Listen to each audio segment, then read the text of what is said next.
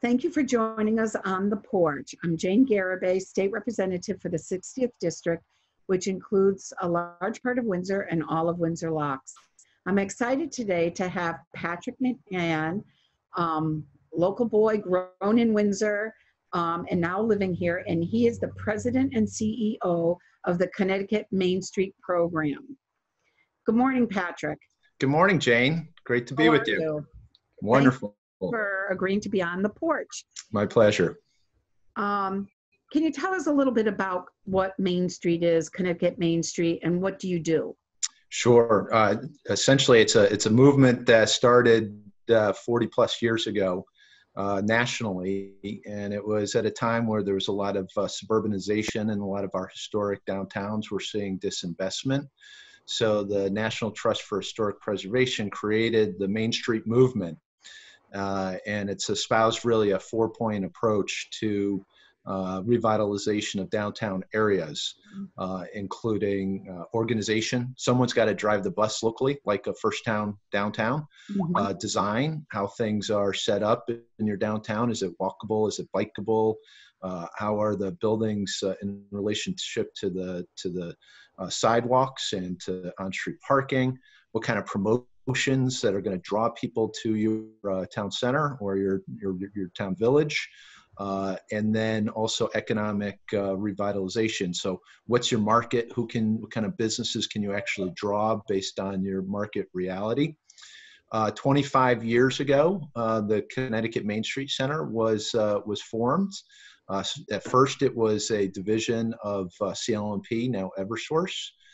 4 years later, they rolled us off as a nonprofit organization, and we are the state coordinating program for the National Main Street Movement. And we work with communities like Windsor and First Town Downtown, our local affiliate, to provide them resources and education and training and networking opportunities so that they know what the tools are that they can utilize locally to make things happen. We work with communities all across the state, from smaller rural communities like Coventry to our inner ring suburbs like Windsor and Simsbury, and we also work with different sections of cities like the Upper Albany Main Street area of Hartford. We're thrilled to have worked with First Down Downtown for all of these years. We're very fortunate in Windsor to have that organization sort of shepherding and stewarding the resources and the assets that we have in Windsor Center. Right, and you've brought a lot of expertise because I first met you in community development for the town of Windsor. You've been economic development director for Suffield, Windsor Locks. You've seen a lot of the and studied a lot of the changes that happen in centers of town where they were kind of sometimes destroyed, and how do we revitalize and bring that back? So I appreciate the expertise that you bring, and you have helped. First, you were a volunteer with First Town Downtown and on the board, so you know the insides and outs, and I appreciate, and so do the other members of the board in Windsor, all the help that you've given us, and why we value your expertise so much. Recently, Windsor held, First Town Downtown held 2 meetings for the public, and people, I know I'm doing a lot, and I am trying not to do that anymore. So, so we held 2 meetings. Can you talk a little bit about that? Absolutely. It was Complete Streets forums. Transport Hartford, Anthony Chirlios, and others helped to, put that program together. Windsor has a plan, has a Complete Streets plan for the town center. These complete street plans that are developed in various communities across the state, they take planning, which Windsor has done. They take community engagement, which Windsor has done. There's been plenty of different forums that were done in order to create the plan itself. Then it's really identifying the funding that you can go ahead and implement the work. And I guess, the recent forums were basically to sort of reintroduce, because Right. there was a period of time between the planning efforts and the fact that, the total funding had not been Right. secured. Is, okay, where do we stand? What's the status? Are Right. there some short-term improvements that can be done? How do we try to secure the long-term funding for the full program? It was really informative and educational. The sessions were filmed. I highly recommend the residents of Windsor to go and check out on Win TV and First Down Downtown those recordings. And here's the deal about things like a complete streets plan for a town center, is it impacts everybody in the Right. community.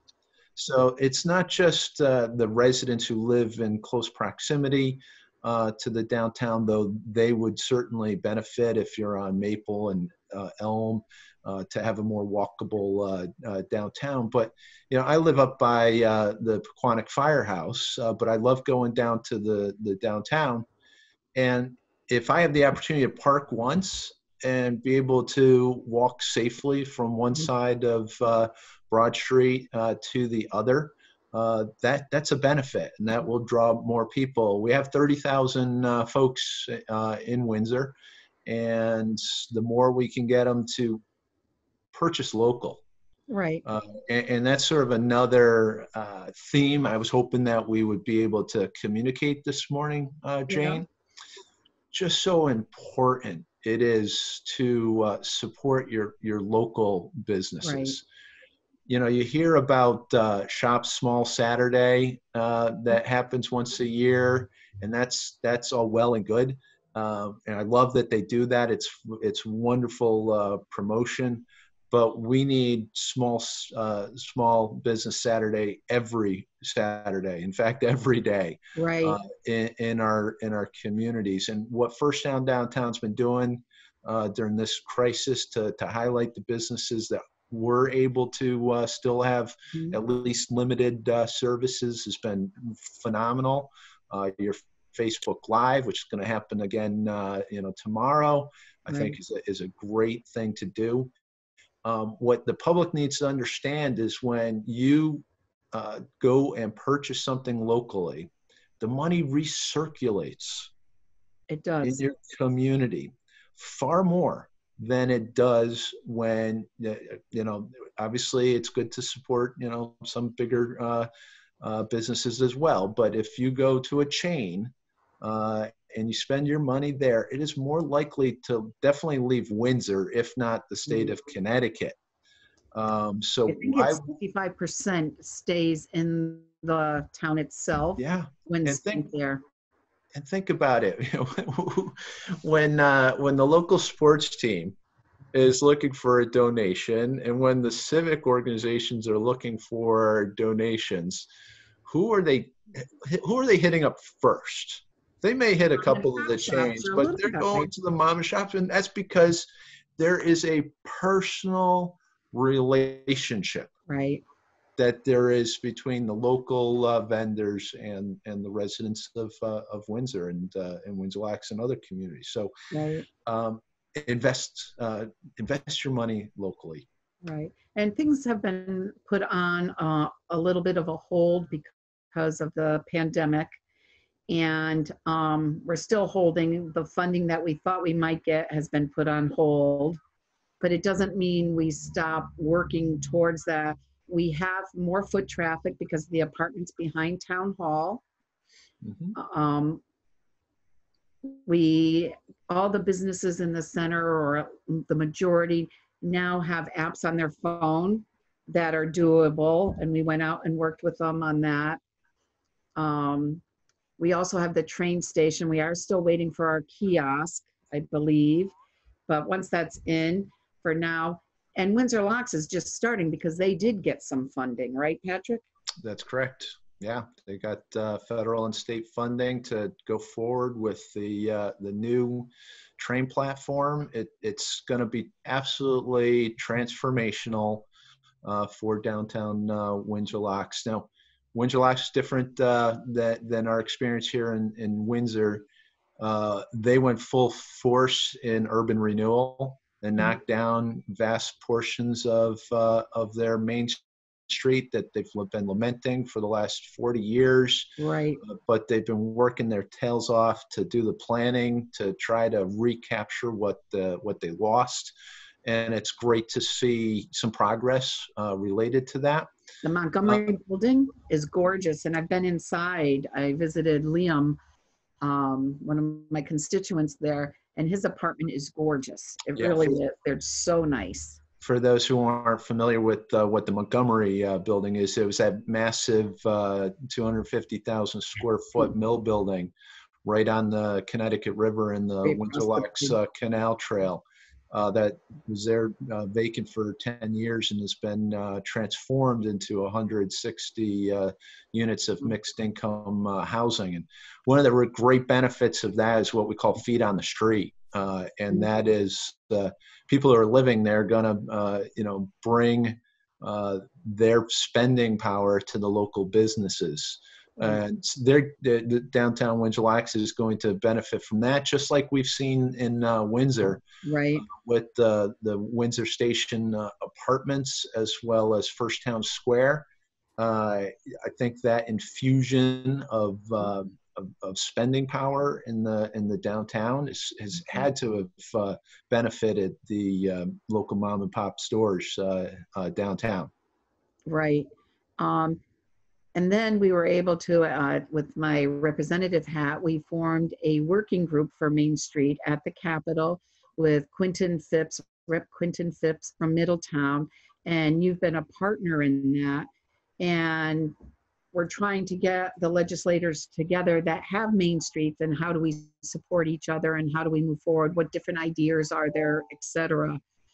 Do you want to speak a little bit to that, about how important? I've got to applaud the initiative of Representative Garibay and Representative Phipps from Middletown to recognize and understand that our downtowns are economic drivers for our communities, and we have to ensure that that those areas are receiving significant new investment, and that there's programs available through various state agencies that can be coordinated and unleashed on the downtown areas, whether that's through historic preservation funding, brownfields funding, new economic development programming. There's clear evidence across the country that on a per acre presentation, there's more tax generation in the downtowns than there are in the sprawling retail areas on a per acre basis because of the concentration of buildings. So it's really critically important for the economic stability of our state that we are making those investments, like in downtown Windsor Locks with the train station, like in Windsor with the Complete Streets project that will ultimately get launched. It's important, and it takes the advocacy and the sheer will of the folks in the legislature and in the various state agencies to really focus that attention on our downtowns. And we see ourselves at Connecticut Main Street Center to be the lead advocate, the champion, right? Because we get to hear the stories from the various communities, and we can sort of curate that information and provide it to the decision makers such that they can make the appropriate decisions on these different. And you're so great with resources. It's kind of difficult, like in Windsor, knowing where we go, who we contact, what to do. And we go to Main Street, and people need to realize, like, there's a Connecticut Historical Society. There are umbrellas for different groups of organizations and businesses. And that's why we need our Connecticut Main Street, because you provide that for us. And Windsor has such good bones. I see the vision of Windsor Locks and it's going to be awesome. And Windsor has the bones. Right now we have a lot of our spaces are filled with our small restaurants, and we need to continue to support them. If you don't feel you can do takeout, you can get a gift card, because it's taken years to build up. And when you look at our town center from a newbie's eyes coming in, they're like amazed that we have Indian, we have Latin, we have a good old fashioned American, you know, hot dogs, uh, Italian. So we have it all there, and we need to work really hard to keep that. First Town Downtown spent time visiting with businesses to help them apply for the PPE program and different grants and loans, and hopefully that will help them too. Yeah. You hit the nail on the head with, you know, restaurants are certainly a driver for downtowns, and we got to help them as they, you know, move to potential reopening, at least, you know, for some outside dining. Having the gift card program was certainly beneficial. You know, I applaud First Down Downtown. They, you know, your gift card that can be utilized anywhere in Right. Windsor Center is innovative. I'm not sure if you know this, Jane, but I've shared your program nationally. Wow. Absolutely. Posted it to Main Street America's, you know, listserv, because, you know, that's been a question is, can you come up with a program where it does, you purchase one card and it can be utilized in any of the small businesses in the center. So I have to give kudos. That's great. Go ahead. I'm sorry. Finish. Yeah, I know. I have to give kudos to the board of directors so that people know they're all volunteer, your treasurer, your president, and they were very supportive of that program. And we also had Paula Pierce of Hosting Connecticut helping us with the logistics, thank goodness. But it took a leap of faith because there was an expenditure on First Down Downtown's part to put forth, but we really believed in the program. And we were also fortunate with Loomis Chafee. He's vice president, Rich Esposito, and they were a huge supporter of it. So we were really happy to do it, and it's been very successful. Over $30,000 in cards has been purchased that is going back into those center businesses.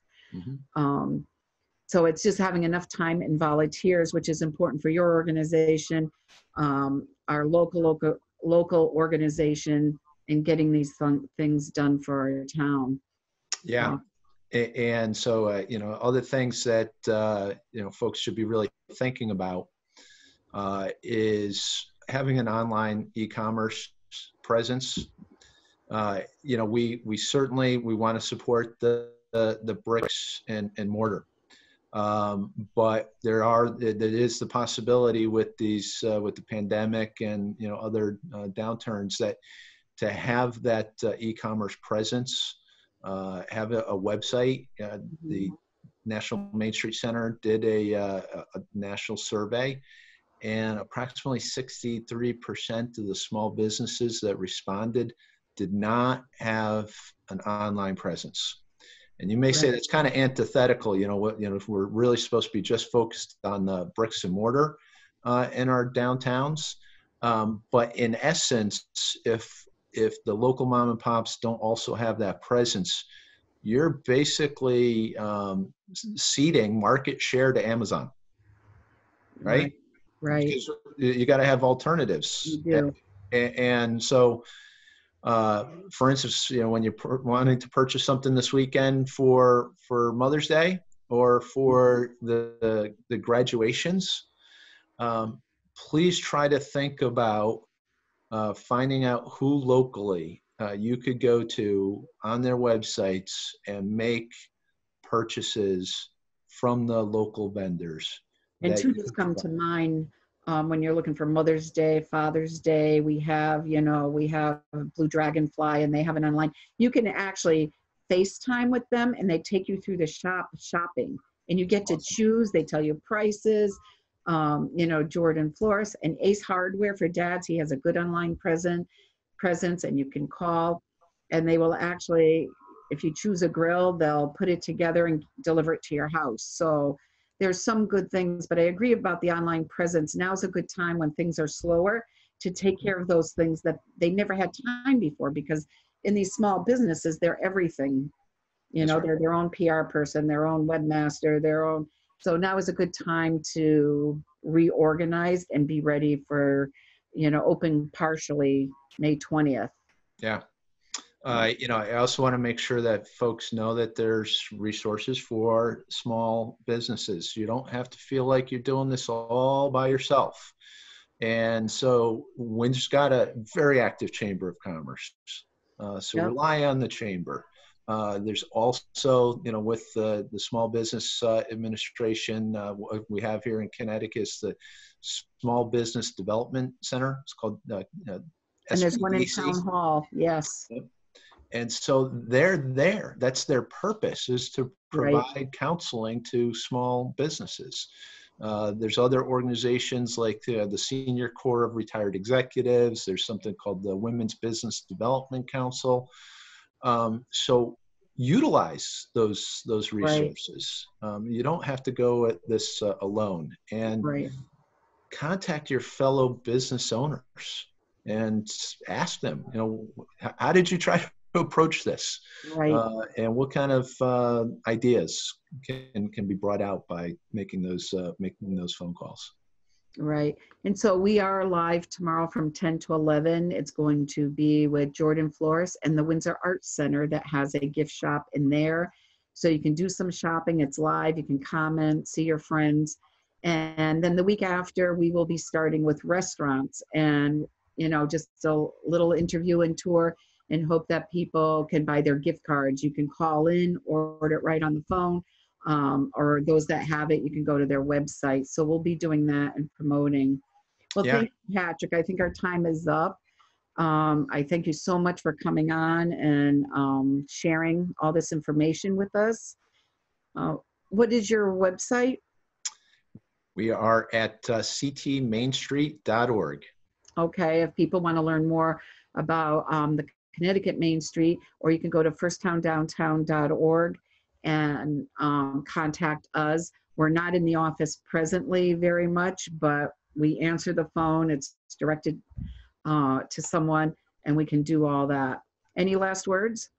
Thank you for the opportunity, Jane. And the last thing I say is shop local. Shop local. And I just want to, again, thank you for coming. And I want to thank Win TV, Jenny and Howard for recording this session, this program. And everyone stay safe and wear your mask.